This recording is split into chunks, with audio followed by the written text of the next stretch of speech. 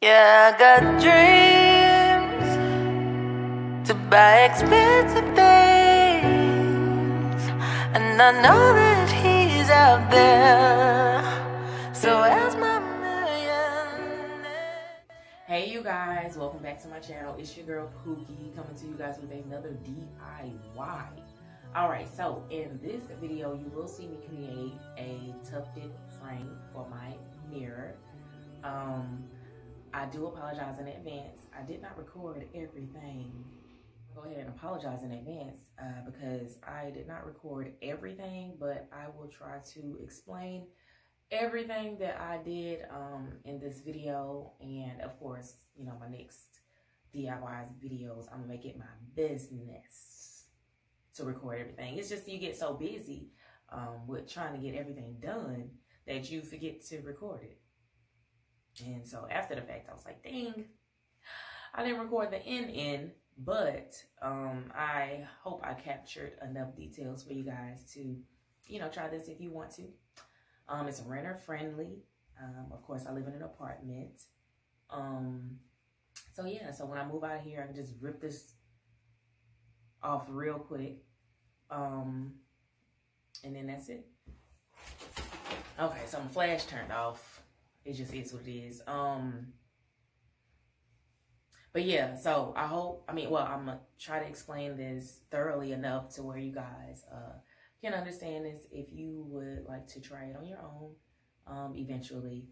So, all right, I'll get into it. I hope you guys enjoyed this video. As always, like, comment, and subscribe. All that great stuff. And also, I did embark on a new journey in my life. I did relocate from South Carolina to Texas. And I was wanting to make a video explaining, you know, what I did and how I got here and, you know, the decisions I had to make to get here.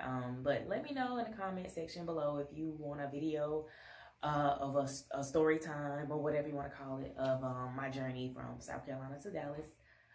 So, yeah. All right, you guys, we'll jump right into it. So what you see right now is cardboard. Yes, cardboard from any box that you find in the shape of your mirror. What I did was I took one piece of cardboard, took some school glue, and applied another piece of cardboard on top of it just to make the frame thick. And then you tape it all together. All right, you guys, so I got the infamous Gorilla Glue adhesive spray that I'm using to hold down. I have 1-inch foam cushion from Hobby Lobby or Michael's, I can't remember. But I cut it out into the shape of the frame, and I'm spraying it down with spray adhesive, or holding it down using spray adhesive.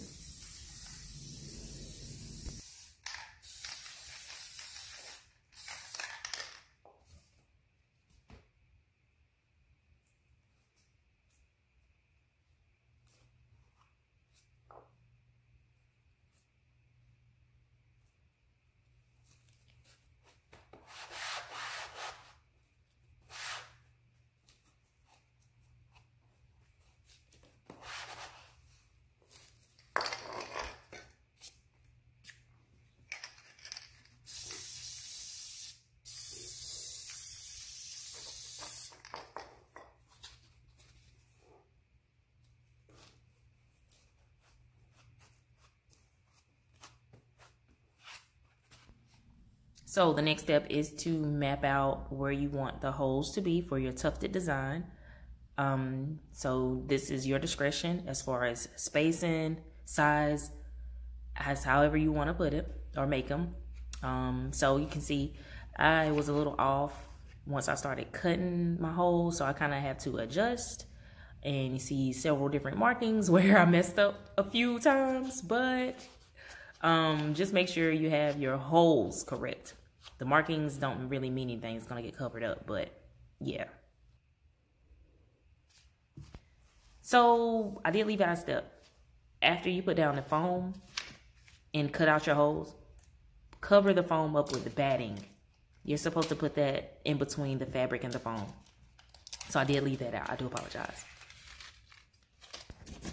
All right, and here you want to use some screws and washers to secure the fabric and to create a big enough hole to where you can easily just hot glue that rhinestone right on top of it. Now you can use a staple gun. It'll do the same thing pretty much, but for this one I just decided to use the screws and the washer. I think for my next project I may use the staple gun to see how that actually works. But using the screws and the washers, it made it so much easier to hot glue the backside of that rhinestone and place it in place. I mean, it just made it so easier for me.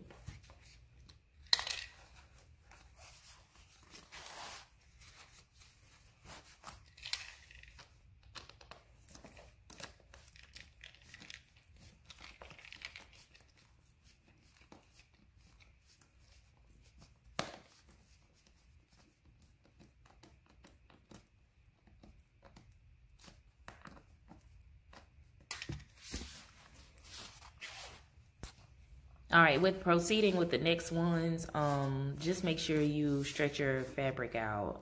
It just makes it look smoother in the end, so you won't have too much bunching going on.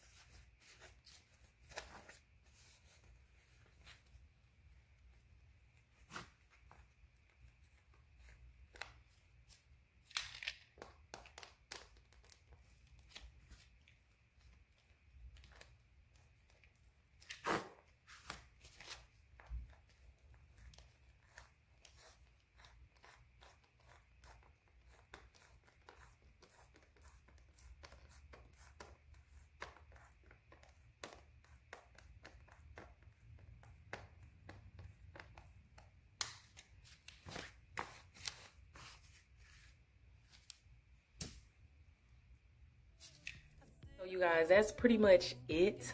Yeah, I didn't record anything else. So what you pretty much do is, you know, just cut all the excess fabric from around it, and you want to tuck it underneath. Pull tight as you can, tuck it underneath, and use a staple gun to hold it in place. And I went and got these little blingy rhinestone button thingies and hot glued them onto the screws and the washers. But being that the screw was flat, it just made it so much easier. But my next project, I'm probably gonna try to use a staple gun to see what that does. But yeah, so yeah, that's it, y'all. It came out good. The only thing I did, I won't lie to you guys, I did struggle on the corners. So don't look too closely at the corners. You may see some imperfections. And another thing, you may want to cover, I didn't do this, cover the screws up. Like get an extra piece of fabric and just like hot glue it on the back of it just to give it a more finished look. I didn't do that. I didn't do that. I should have done that. Now that I think about it, because you can see the screw in the mirror. You can see my back, the back of it. I may take this down and do that, but probably not. Anyway, so yeah, that's it, you guys. Hope you enjoyed this video. As always, like, comment, subscribe.